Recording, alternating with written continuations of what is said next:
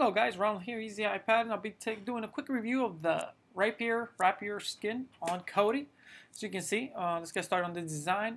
We have a continuous menu on the bottom of the screen with sub-menus. If you just click up, which are also sub on the horizontal plane. If we navigate over to our add-ons, you'll notice that you have an option of 6 ways to view your add-on, and you have icon, thumbnail, list, media info, etc. So let's see what these look like. As you can see, you go through the different options.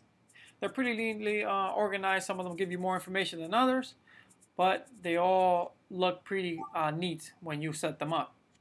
If we open up one of our add-ons, let's see what these look like when you open them up. Let's see. All right, our add-ons pretty much look like they would look on any other system, but you do get additional view options, and let's see what these are for our movies. So see, you have a wide selection. So you have icon, thumbnail, list, white list, info 1 through 3, wrap, 3D wrap, and wall. So this is pretty nice. So as you can see, just have these options. Some of them give you more information than others, but at the end of the day, it's your user preference on how you want to select your movies. Some people are very visual. Some people just want to read a little bit, give me a little bit of description of what the movie's all about. So this skin definitely gives you a lot of viewing options, which is pretty nice. Fonts, as far as fonts go, you get Arial and just the regular one. Not much there. Under the general settings for the skin, let's see how we can customize this skin. You have just your basic options here, kiosk, etc. Home navigation buttons. Here's where you'll be able to hide which buttons you want to show and which ones you don't want to show in the home screen. So go ahead and hide music, pictures, general, weather, and power. So go ahead and hide those since I don't like to use those. Now right below that you'll have the option to add more categories, and these are basically your home screen buttons such as movies, pictures, etc. But one thing you'll notice here is that when you select, for example, custom 1, it doesn't let you rename it. I don't know why, but I couldn't figure it out. If you figure it out, please let me know. I could not, for the love of me or the world of me, figure out how to change the name of those categories from custom 1, 2, 3, or 4.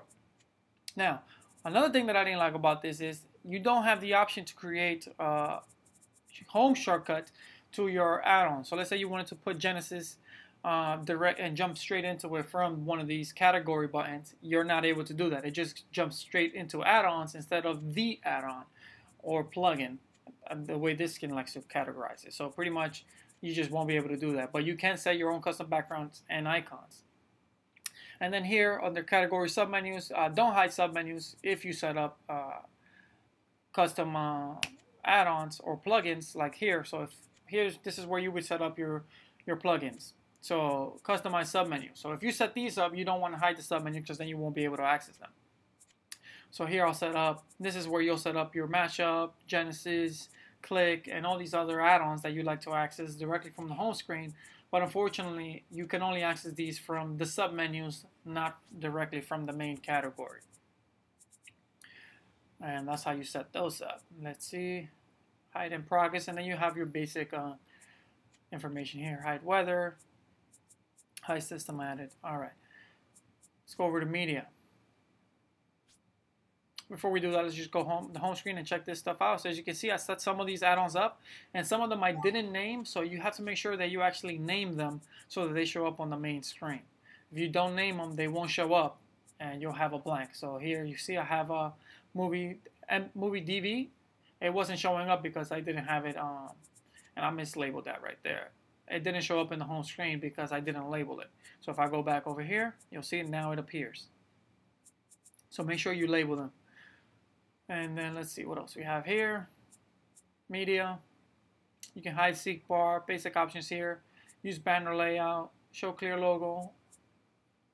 All right, and enable fan art, etc.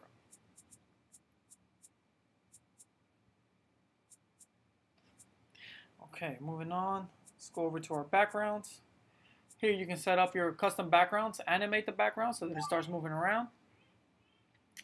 And you can change backgrounds for each one of your categories. Set up a single image, multi-image, or fan art, and just do whichever image you like to use from your computer. So I'll change that one to that and see what that looks like outside.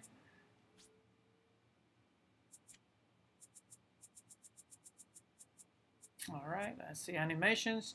You can animate, view animations, thumbnails, whitelist, how you prefer to view your, which ones you want to have on and which ones you don't. You can turn them off. Alright, and then that's pretty much it here. Weather, add-ons, add-on settings, artwork downloader, add-ons, basic settings, and then just reset your skin. And that's pretty much it for the Rapier skin, guys. Have any questions, comments, leave them below. Thanks for watching, guys. Don't forget to subscribe, and you can watch these videos next. Till next time.